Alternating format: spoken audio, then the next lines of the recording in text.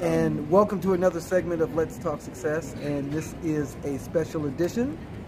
I'm here having a nice lunch repartee in the city of Santa Monica with my dear friend of many, many years, over 3 decades, and really all of our life, Mr. Kim Gill. And we are doing lunch here, and we're putting our thoughts and ideas together to see how we can then take our stuff to the next level of success.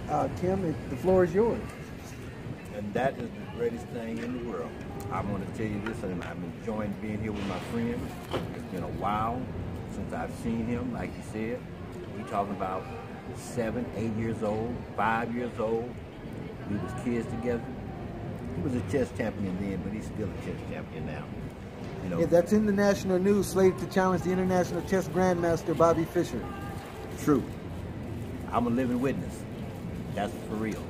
Okay, so ladies and gentlemen, we're gonna get right back to you. Should I say this will be a continuation? So we would like to thank you for appearing on another segment of Let's Talk Success. All right.